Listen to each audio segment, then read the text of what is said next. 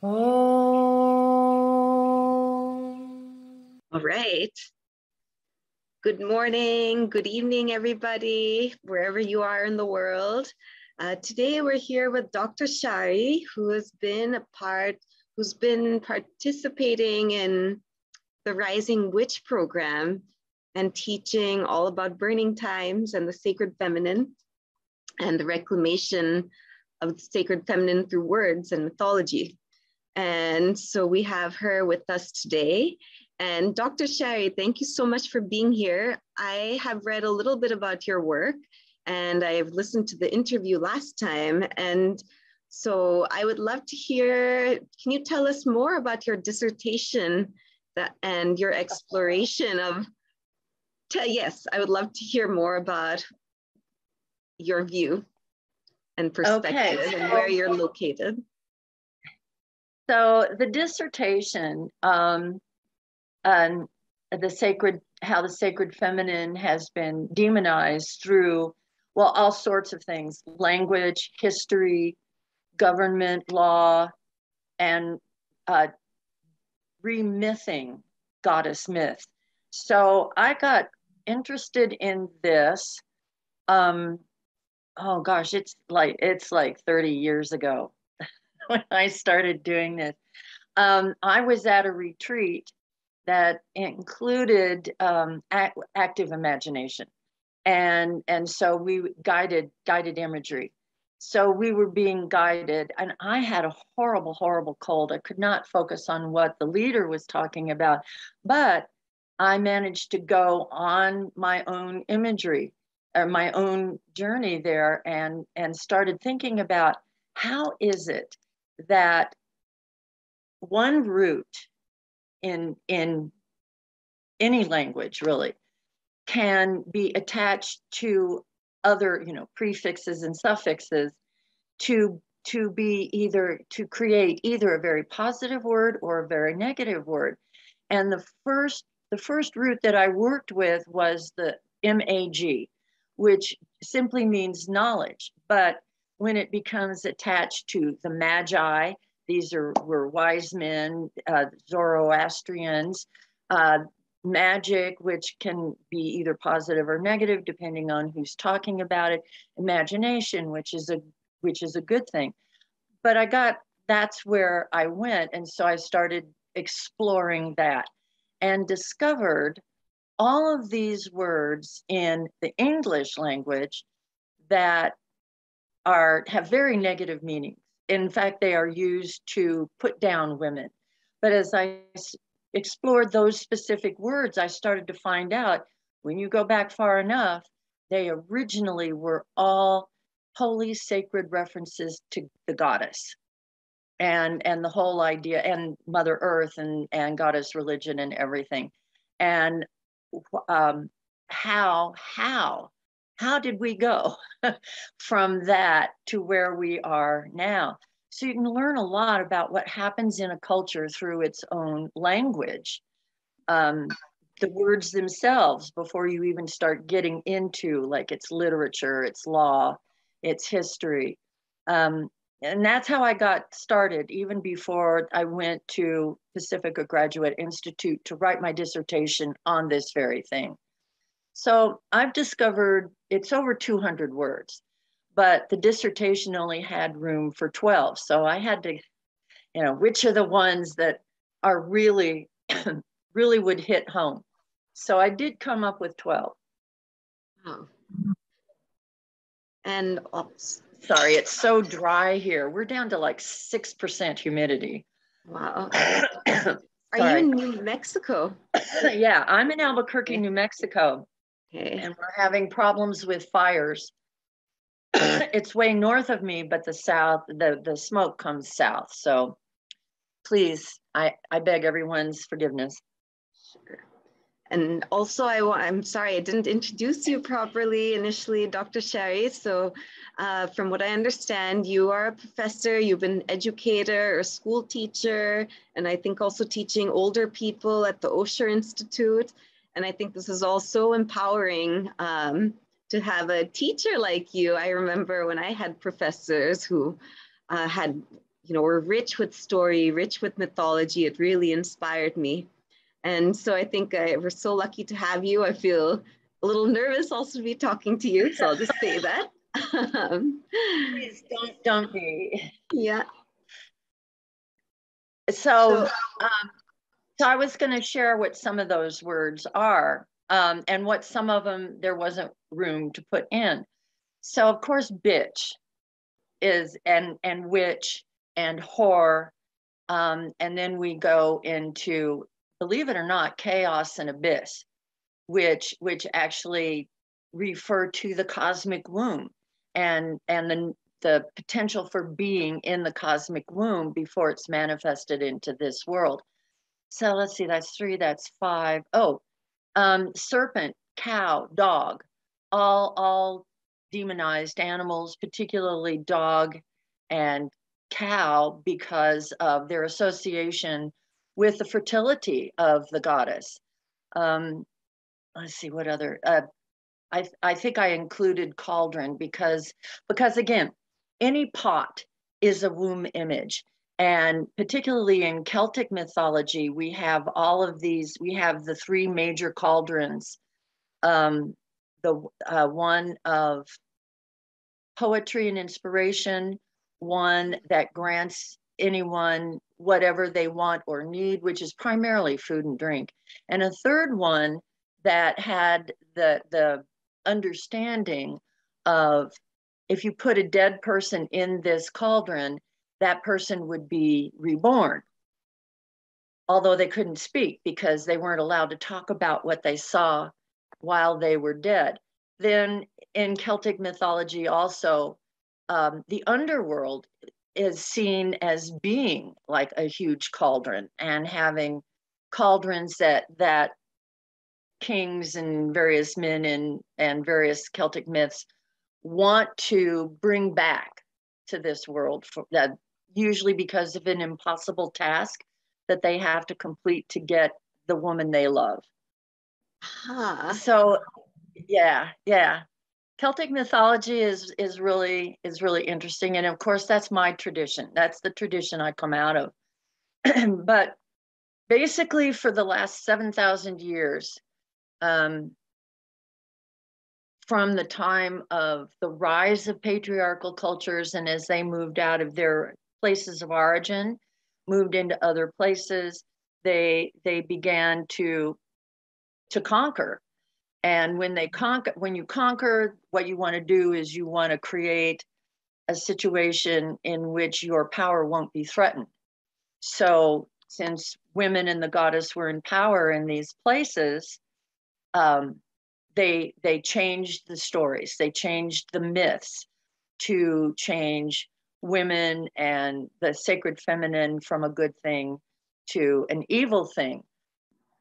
They changed the law. The Code of Hammurabi is a really good case where you see the change in laws between women being able to have their own property, and that their body was their own property, to where that was changed to where all that became the property of a man. Father, brother, uncle, husband did not matter. And when that happened, then you had new words come into the language that did not exist in matriarchal cultures. A really good one, well, 2 really good ones are bastard and adultery. Adultery is about property and stealing that property. And when that property is stolen, then it has been damaged. And so when you have a patriarchy, which is about scarcity, and it's about men running everything, and they run everything by amassing power, wealth, control, one of the ways that they increase that is buying and selling property, whether that be animals or women or children. And so if a woman took it upon herself to love whom she chose and to have sex with that person, she had stolen her body from whatever man controlled it. And she became damaged. He could not increase his wealth by marrying her off to whom he chose. So, and that became a way in over time for men, or for women who had fallen in love with somebody, that the way she would get to marry that man would be he would kidnap her, and if they could keep from being caught for 2 days, it would be assumed, well, no man and woman could be alone for 2 days without having sex.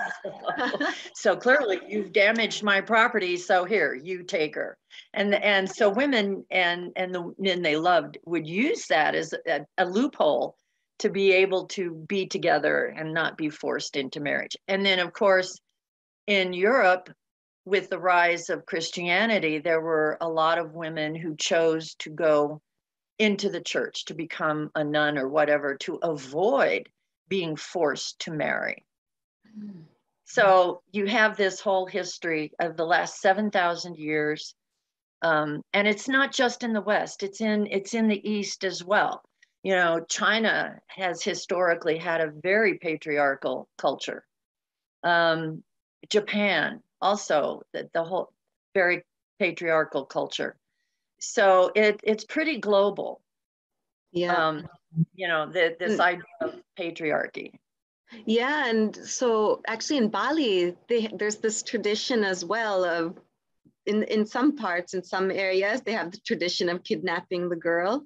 They stay together for a bit, you know, ritually kidnapping. So that, wow. So people's minds are like similar all over the world. And it's just striking to think that, I mean, the way I've grown up, for me, marriage has, I'm not married yet, but basically marriage has always been the norm, and it's assumed, of course, you have to have children with a father, you know, the family unit is mother, father, and children. And tell us more about that, because it's kind of, you know, it's such I think it's a new idea for many people that, whoa, you could have a child and the child could grow up really well and really healthy, and it doesn't, and the mother could be empowered, and you don't have to know who the father was. So yeah, I just want to hear more about that we know, I think for us, like family, the family unit is norm, but tell us more about what it would have been like before, or not even before, but now. Okay, so in matriarchal cultures, there's the idea that you don't know who your father is. You know your mother, and you know your mother's family, so you know your uncles, but the father was temporary, and how long he stayed around depended on the mother. So he might come home one day, depending on the culture, like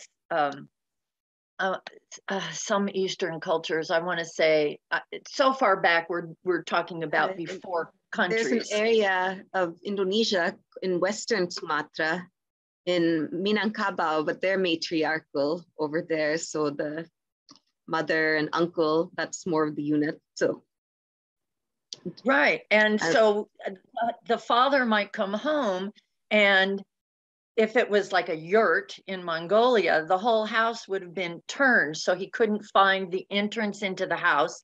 All of his stuff would be outside. So children were raised by the mother's family.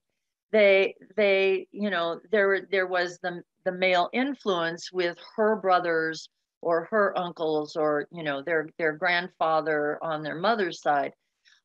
In the Greek epic, the Odyssey, there's a moment when Athena, so Odysseus is, you know, away fighting a war for 9 years, and then he takes another 9 years trying to get back home. While he's gone, his son Telemachus and the goddess Athena, she talks to him, and she says, you know, to keep him safe, she says, you need to go search for your father and build your own renown while you're there. And his response is, no one is ever sure who their father is.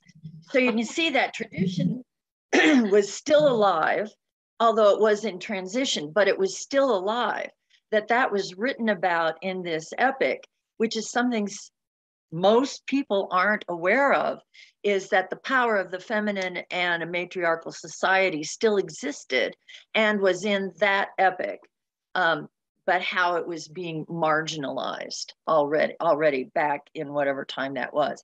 So the whole idea of what we think of as the family unit comes up with patriarchy. And among the Hebrew who become Jewish people, there is this tradition of if the husband dies, to keep all the property in the family, one of the brothers marries the widow. And this would have been also in a time that's not so much, that's really not practiced anymore. But when it was practiced, that was also in a time of polygamy, when a man did have more than one wife. So that was practiced in order to keep all inheritance within that family that the husband came from. So this is why you have the story in the Old Testament of Naomi and Ruth, where Naomi and Ruth's husband has died, and her mother-in-law says, you need to go back to your people. I'm going to go back to my people. And Ruth says, whither thou goest, I will follow, which is to Naomi, not to a husband. So she goes with Naomi back to her husband's people. And then the story proceeds of how she basically gets a new husband, which is within that same family. His name is Boaz. And there's this whole storyline of how she attracts his attention and Naomi helps arrange it so that in the end, Boaz and Ruth marry, and it's implied that it is a love match, that he does fall in love with her. So with the family unit, it comes about inheritance going from the husband to the sons, not to daughters. Now, in a matriarchal culture, inheritance was from mother to daughter. And a really good story about that is, again, in the Old Testament, is the story of, I think it's Jacob, and he falls in love with Rachel, who has a sister, Leah. But he has to go to their father and be a servant to the father for 7 years in order to get permission to marry Rachel. Well, the father fools them and puts Leah in there, hidden with a veil and everything. So Jacob labors for another 7 years to get Rachel. So he has 2 wives, and Rachel is packing up all of the family's stuff, their mother's things. And there are some sacred objects which give a person in the family the authority to do a variety of things. Their uncle, or their father, wants to go into the tent and get those objects. And what Rachel does is she puts them all under a saddle and sits on top of the saddle, knowing he will not go anywhere near that saddle because she's sitting on it. And so now it's unclean. And so she uses that incoming Jewish patriarchy tradition of women's menstruation and birth and all of that, and being unclean or clean. And that's how she protects these sacred objects, because they belong to her as the youngest daughter. So a lot of in some cultures, matriarchal cultures, this inheritance went from mother to youngest daughter. So we see that all being changed over time as these patriarchal cultures come in. So, and that's why the father wanted these objects, because patriarchy is emerging among Hebrew tribes, which were originally very matriarchal. Wow. So let's see, there's so much information there. So I would love to, okay, so this is amazing. You just have you're filled with so many stories and so much understanding. So to summarize a little bit, so first we heard about the story of Naomi and Ruth. And from there, from what I briefly picked up, is that, so the point of this story is that Ruth she chose her husband in the end, and it was a love marriage. And is that correct, that it was yes, but it was within her husband's family. Okay. She chose to follow this Hebrew tradition of everything staying in the husband's family. Okay.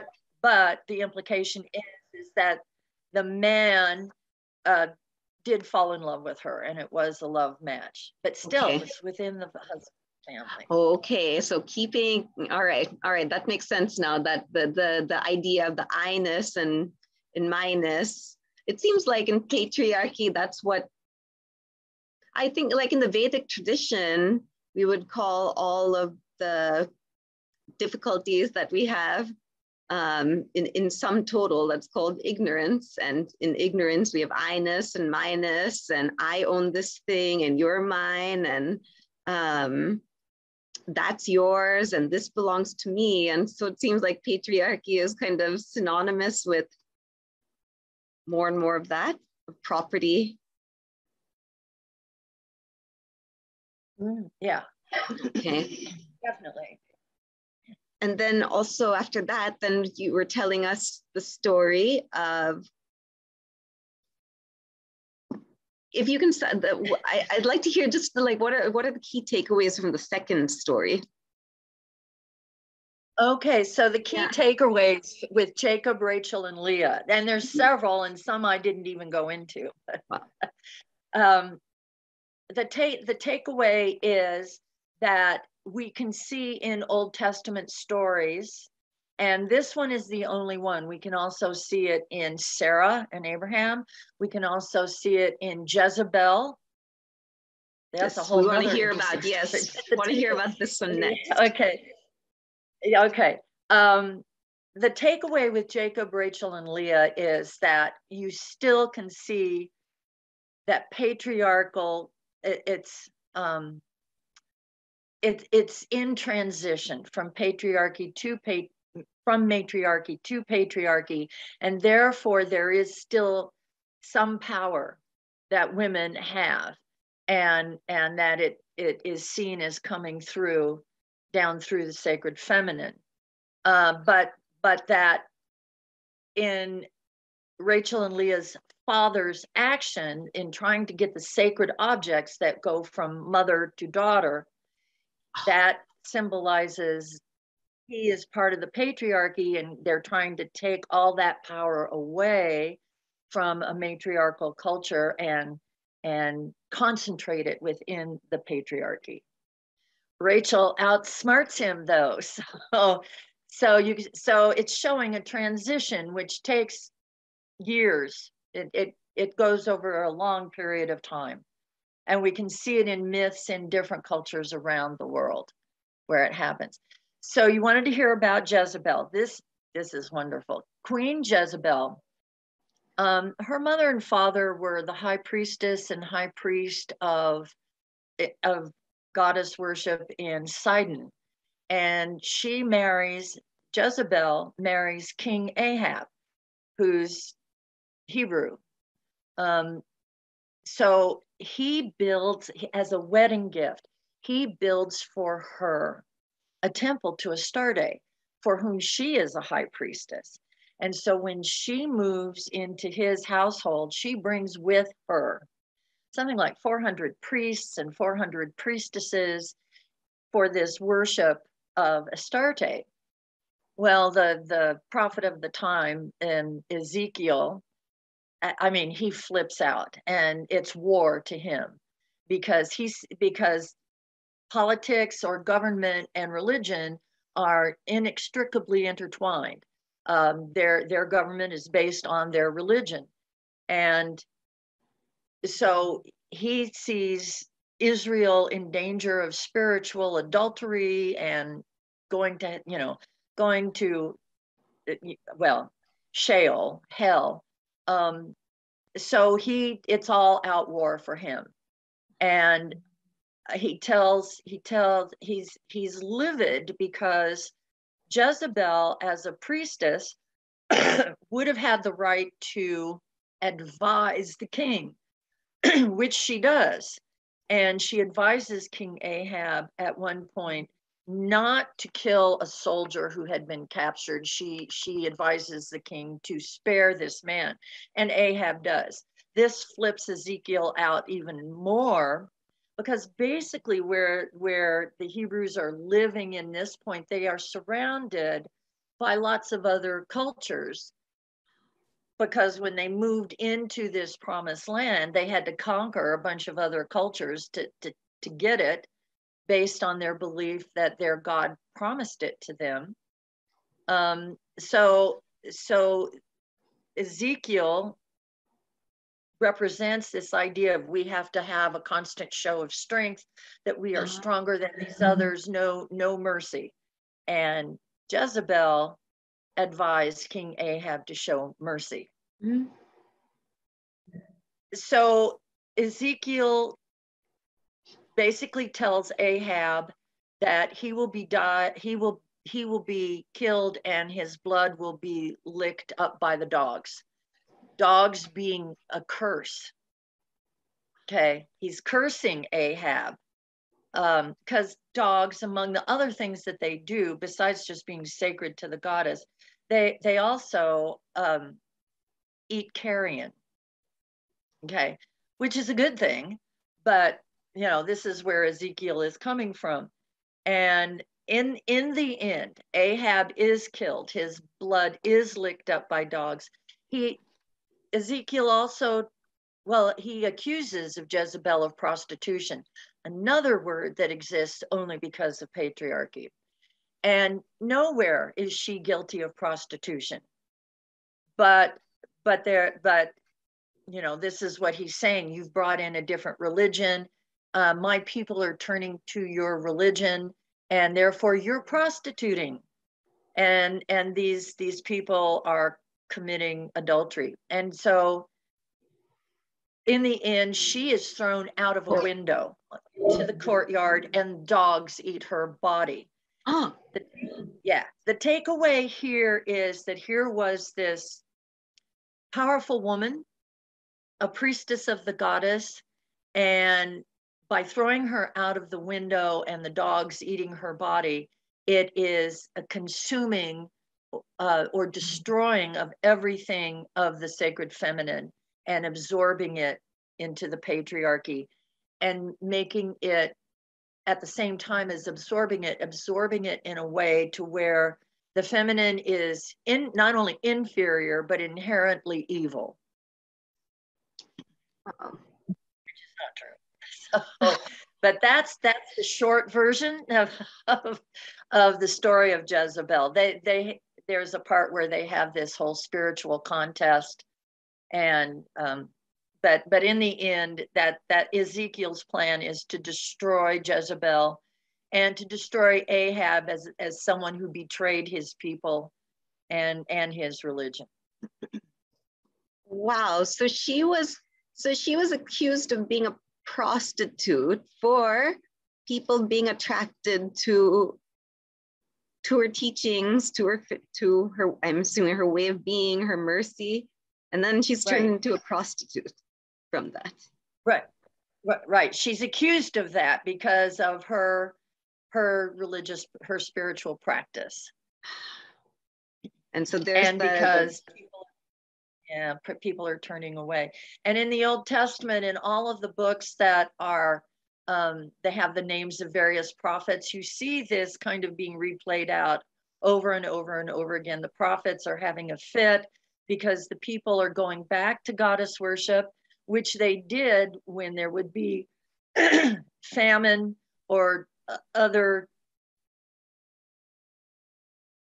culture, society, community-wide disasters, because this new god was not doing what the goddess had done to protect them. And so they would go back to that worship, and these prophets of Yahweh would flip out and talk about spiritual adultery and yeah, and that going to priestesses to perform a certain ritual called the Haros Gamos was to go into prostitution, and that the women who performed that ritual were prostitutes, you know, which prostitution carries the implication of it's a paid business transaction. This was a spiritual ritual involving sacred sex, but these patriarchal prophets did not see it that way at all. So they, you know, and they, you know, so you see this happening all through the Old Testament as a way of demonizing the sacred feminine and women in general. Wow.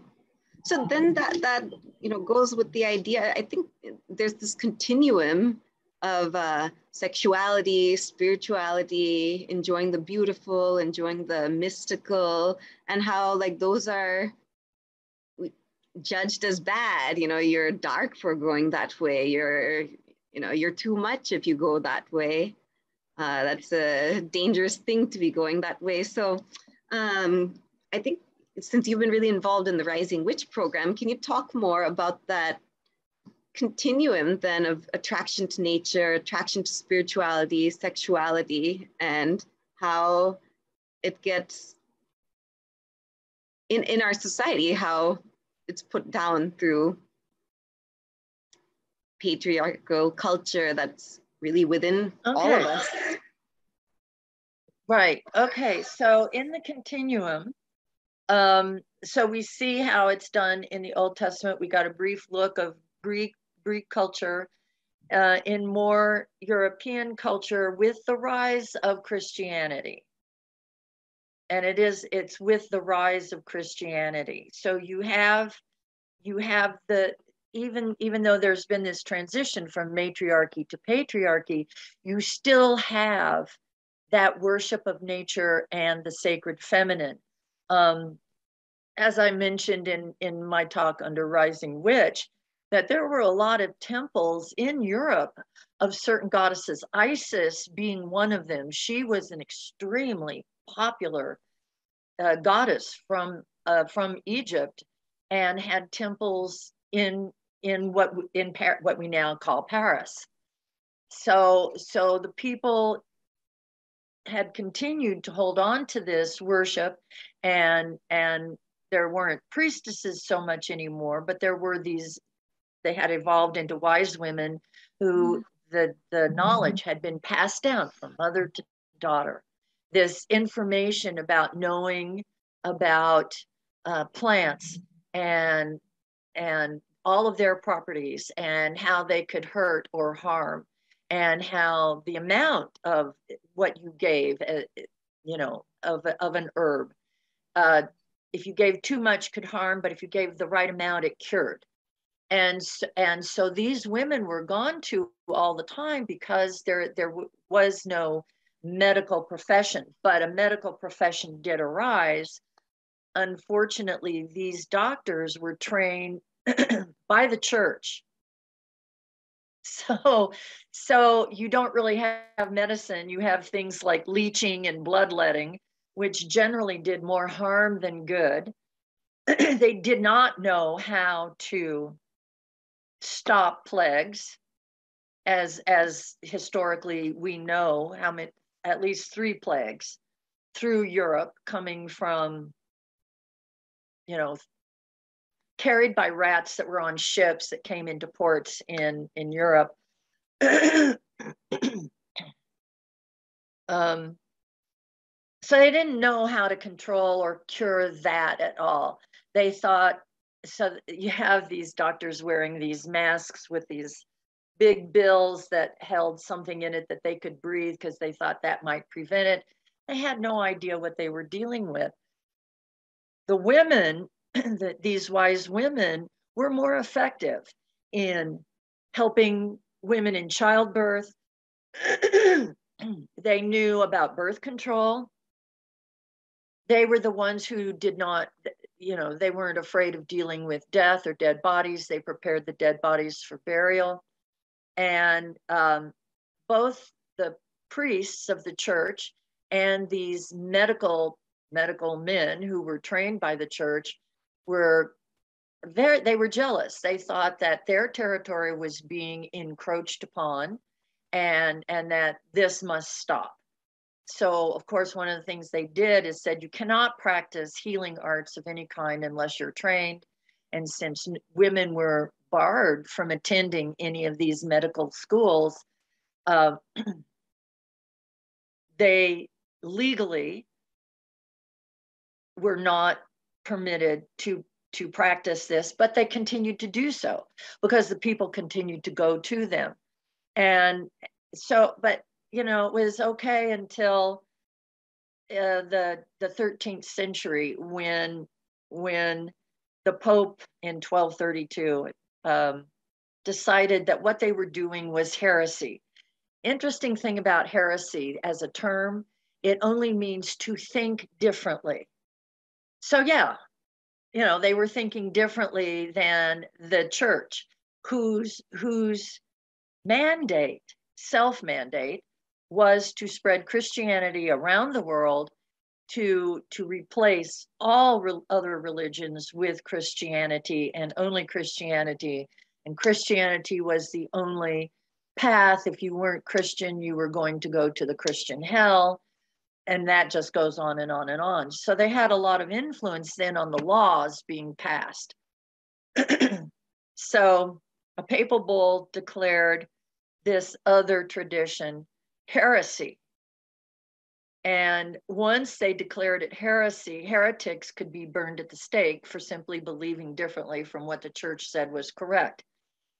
200 years later, you have another pope in a papal bull declaring that not only is there heresy, but that these women are evil witches and witchcraft, and that therefore they must be put to death. And that's when you had the two German monks create the Malleus Maleficarum as a handbook for all of the little monks and priests that went out into these, who were part of the Inquisition.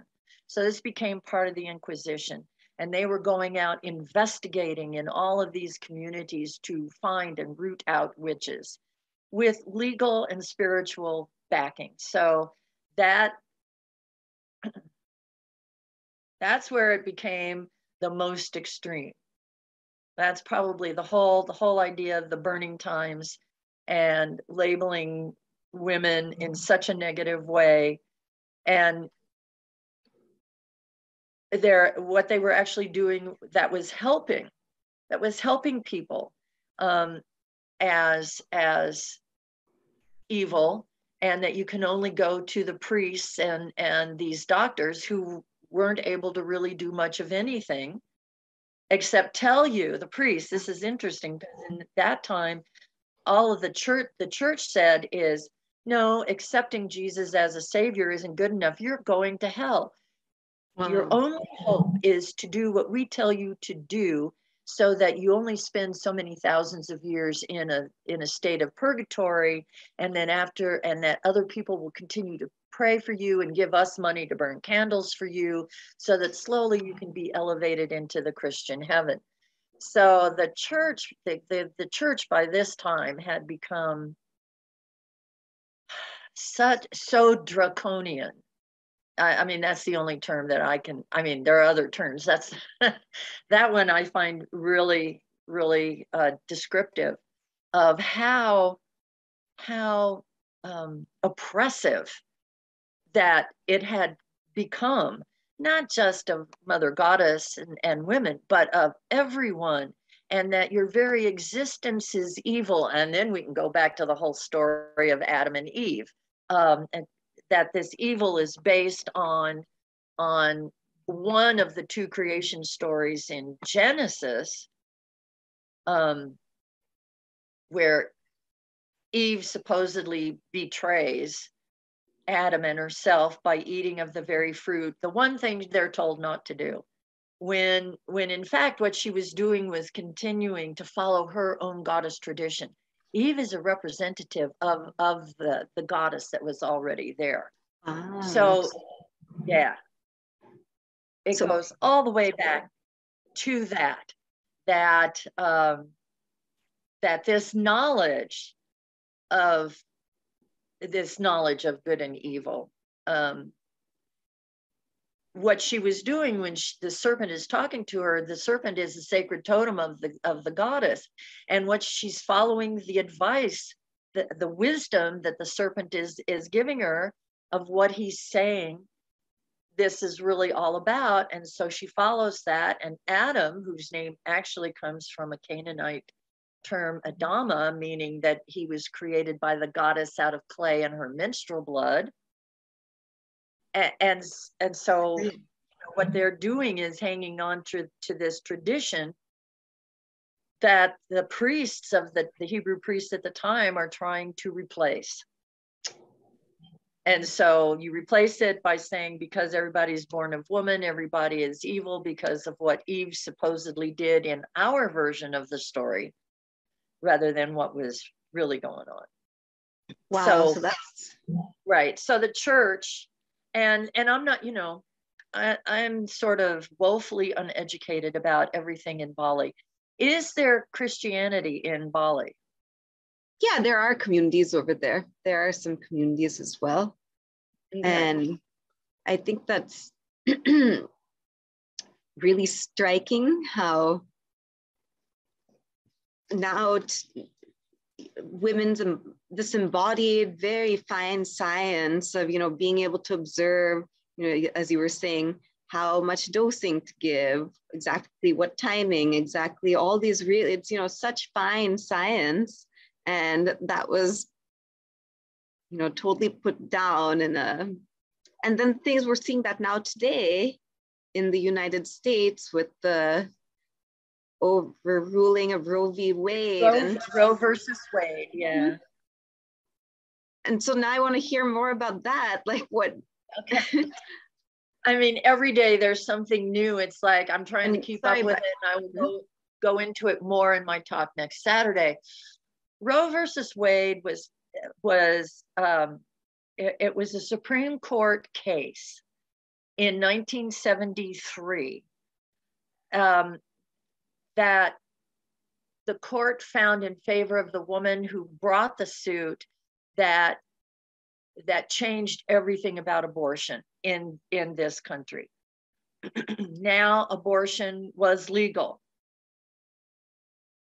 And so we're in 2022. So we're like almost 50 years down the road. And the current Supreme Court is because of a case brought by the state of Mississippi that wants to ban all abortions. Okay, I'm going to try to stay on track as much as I can. That is basically that's a violation of our US Constitution, of either Amendment 9 or 10, that says that the state cannot pass laws that violate federal law. And Roe v. Wade is basically federal law, but these states want to violate them anyway. Apparently our Supreme Court is getting ready to rule in favor of this state and allow and say that it is legal to ban abortion. And the Supreme Court justice who's writing their justification for this, Supreme Court Justice Alito, one of the things he bases this decision on, he says a precedent was established in the 1600s by a jurist whose last name I believe was Harris. This jurist said two things. One, that rape is not possible in a marriage, that, you know, a woman should never refuse her husband, and if she does, he still has the right, blah, blah, blah. So she does not own her own body, he does. The second thing is this same jurist condemned women to the stake as witches. So Alito's argument is based on religious belief, which is a violation of the First Amendment of the separation of church and state. The Supreme Court is getting ready to violate the Constitution based on religious belief, saying that women, not only that, but he said, well, you know, this never should have passed. The amendment that was cited, he cites the 14th Amendment, which allows for something called due process. But he neglects to talk about the separation of church and state in the First Amendment. He also neglects to talk about the Fourth Amendment, which protects a person's right to privacy in their papers and their property. By denying that, by ignoring that, he's basically saying women do not own their own bodies. The state does. So that Mississippi and other states can say, no, you cannot have an abortion. We declare what you can do with your body. So that's really, and to me, that's the deeper argument, more than abortion being a health issue, which it is in some, you know, many cases. I don't know how many, but it is the case at times. But much deeper, this whole thing is based on religion and who owns a woman's body. Not the woman, clearly, in what Alito is getting ready, what the Supreme Court is getting ready to declare. So that's yeah, and that's a crazy, back to an earlier century. Yeah, and it's a crazy thing because I think it's at so many subtle levels. Abortion, you're right, it's one thing, but I think in my experience, there's so many subtle levels where we give away our authority, you know, thinking, really believing that what somebody else says is true and correct. And so, you know, in at least my experience in getting empowered, it's, you know, you realize more and more that this is mine, these are my opinions, this is my body. And so so then what, from all of your experience, how can we take more authority for our bodies, for ourselves? What can we do? And how do you do it? Well, community, groups, there's Be Woman Now Project is a really good example. In this country, there's an organization, Women's March. We're marching. There needs to be more lawsuits that are really based on the idea that you cannot make this decision based on religion or who owns a woman's body. That violates at least 2, if not 3, of what we call the Bill of Rights in our U.S. Constitution. And I think we are going to see more law. I hope that we are going to see more lawsuits where that is the approach, where you cannot declare abortion illegal based on religious argument and violating these constitutional amendments. So law is one way, because the reality is that's not going to stop abortion. I mean, you know, abortion became legalized because abortion had been going on, not just in this country, but many countries. But in this country, what I know about is how often that they were unsafe and women died. They bled to death from them because of who they could find to perform the abortion. And it's also what they're trying to do is deny the natural operations of of the female body, that sometimes the female body will naturally abort. There are some states that want to pass laws that make that murder. Yeah, that's.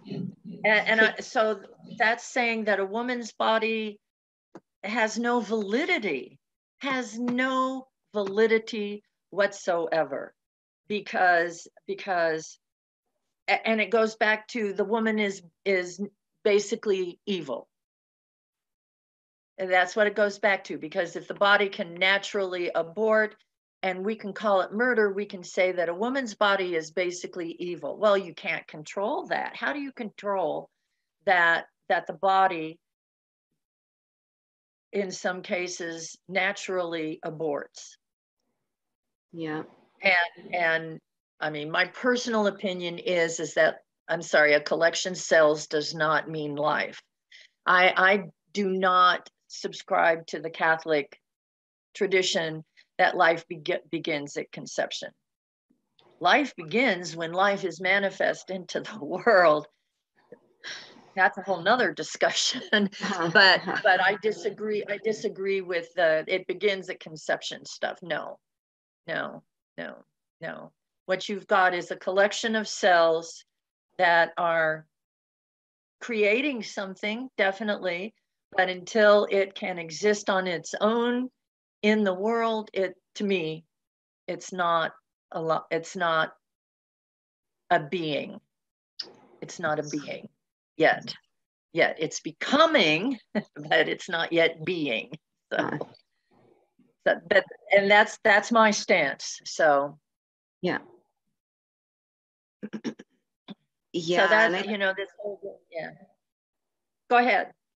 No, I think it's also so important for us to not, we have to see our bodies as so much more. Yes, it makes children. Yes, it bleeds, but it's capable of so many things. There's so much knowledge in here. And I think that we, really need to learn more about this and really feel how special it is to have this vessel. Yes, and I will say that I've grown up in this in the 60s, from the 60s, this women's movement that really began on college age women and older women. We read a book, oh gosh, boy, it really opened my eyes. I can't remember the title right now. I read it when I was still in high school. But so women my age were really coming together in colleges. The college I attended, the university I attended, women moved, it was, the 60s. There was the 60s. So we had, there were women having sit-ins at this one building to get the university to pay attention to women's issues. And then, of course, along with that, the war in Vietnam and protests and sit-ins. Eventually that university was shut down. And it was and I believe it was in 1973, and we were all sent home early so that things would not become violent. But that's when women really, really started doing more than just what the women had done in the early 20th century to get the vote. And what women at that time in both this country and England that I know of went through to be recognized as not property, but as beings with a soul. Up to that point, women were seen not to even have a soul. And what women went through in this country and other countries to get the right to vote as citizens and we're still struggling to be considered equal. Education, that's a big part of it. And I am happy to see that young women now are so much more educated and see so much more that my body This is my body. It is my property. It does not belong to anyone else. And they cannot tell me, they cannot coerce, force me to do or not do with my body as I so choose, as belonging to me. It does not belong to anybody else. And so I'm glad to see that more women are understanding that and acting on that. That then what happens is that goes out into the community, and it manifests in law, which is the same how it was taken away from us, was through law and retelling the stories. And so we reclaim it through the same process, and that is happening. What's another interesting thing about Roe v. Wade is that this is part of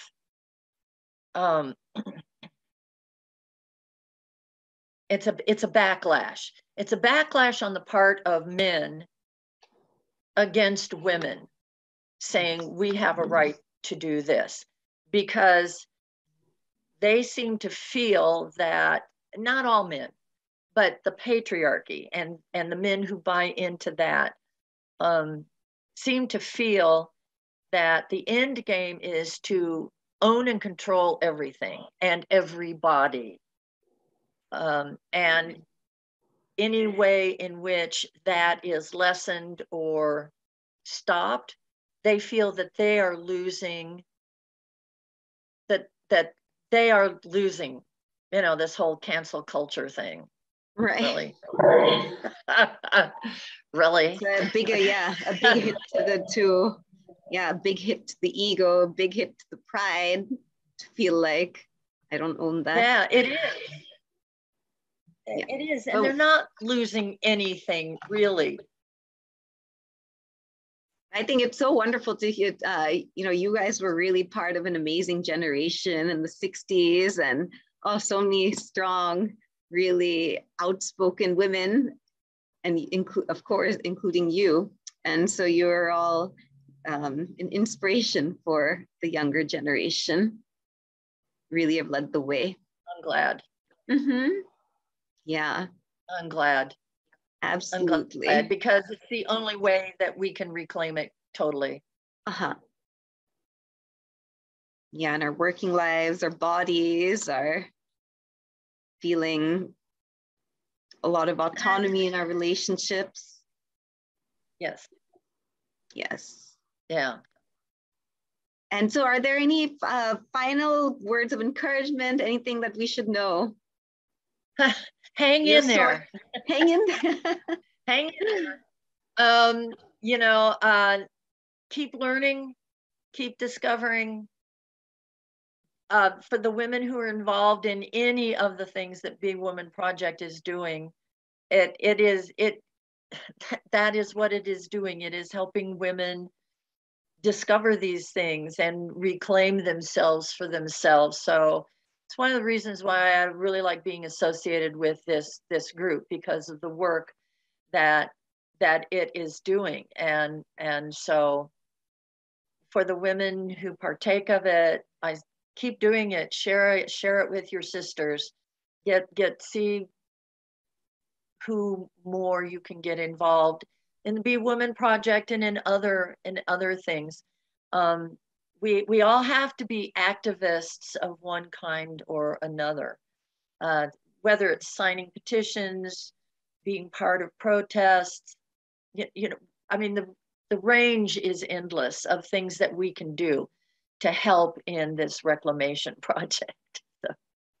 That's beautiful. And tune in next Saturday when I talk about more of this. So I really like what you said. We all have to be activists in some way or other in our lives.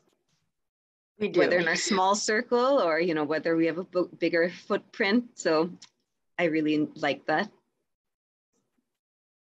And at whatever level one can be an activist, don't feel guilty about where you are and that you may not be where someone else is. Who cares where someone else is? For yourself, at whatever level you can do it, be glad and happy with that you are making a difference at whatever level you are active.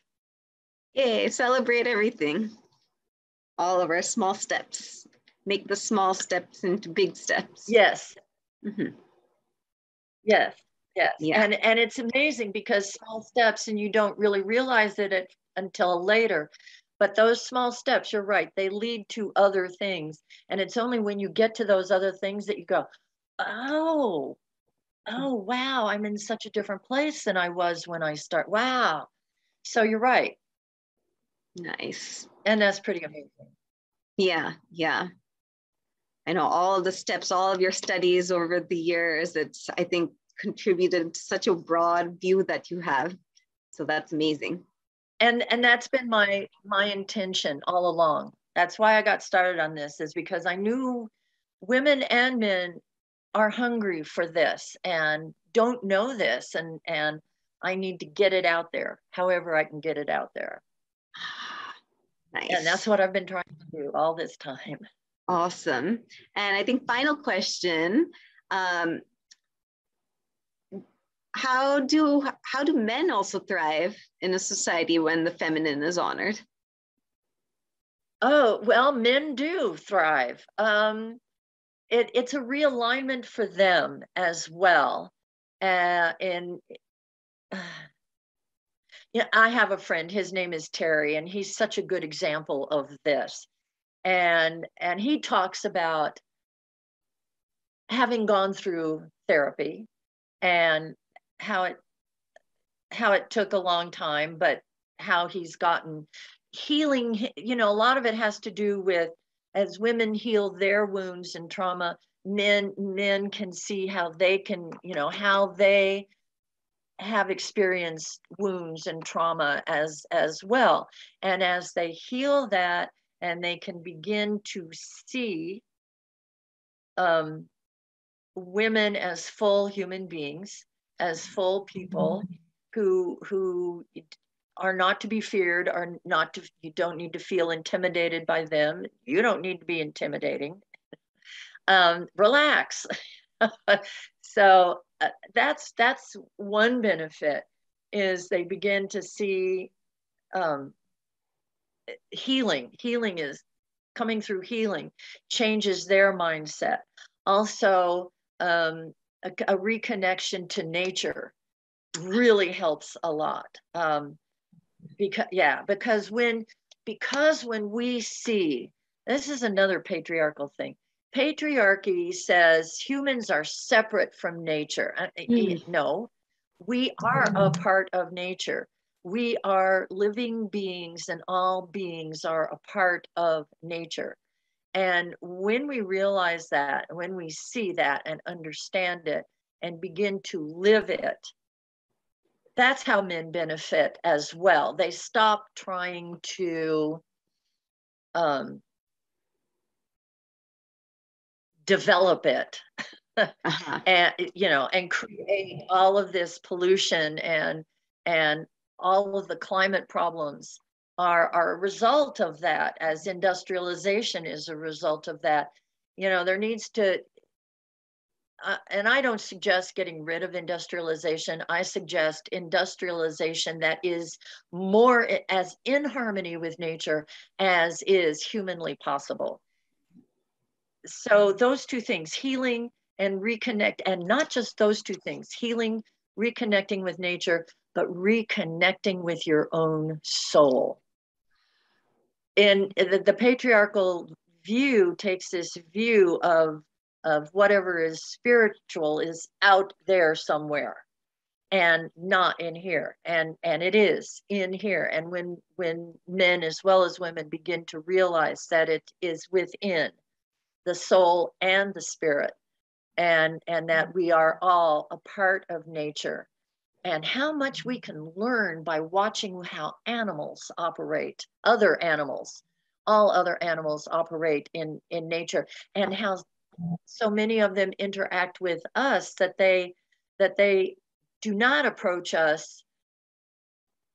Not all of them approach us in fear. There's so many stories of, like, a dolphin being tied up in a fisherman's net, sees these deep sea divers, goes to them for help, and they're able to cut the net so that the dolphin can be freed. Whales, oh my goodness, whales, and how they, if you've never been on a whale watch, you need to go on a whale watch, because you're taken out into the ocean where the whales are. The whales are familiar with these boats. They surface, they start slapping the surface of the water, wanting the boat to come to them, and they will come to the, I mean, come on, people. we can learn so much just as we become reconnected to nature and become more aware of how nature operates, and all these different species, individuals of different species who form friendships with one another and will form friendships with us. And, you know, healing, nature, reconnecting to your soul. Those to me, those are the big three. Yeah. Beautiful.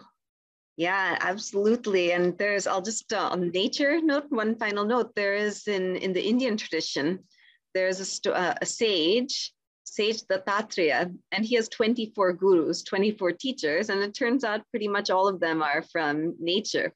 So there he goes wandering. He learns from the mountain, from the rivers, from certain bird species, because yeah, all of those lessons are so pure.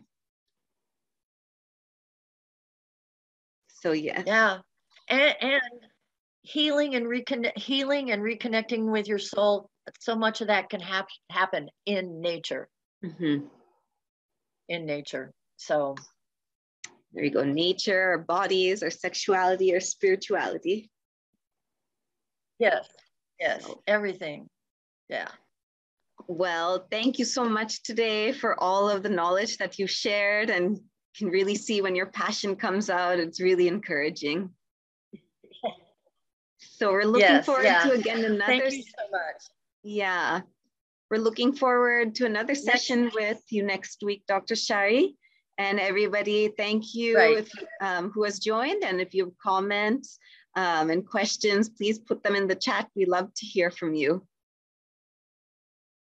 So thank you so much, Dr. Shari. Sharada. Thank you. I enjoyed it. I enjoyed it tremendously. Wonderful. Good. I did also. I'm definitely going to look more into the stories that you told us. So thanks so much. Thank you. Thank you. See everyone next Saturday. Okay. Oh.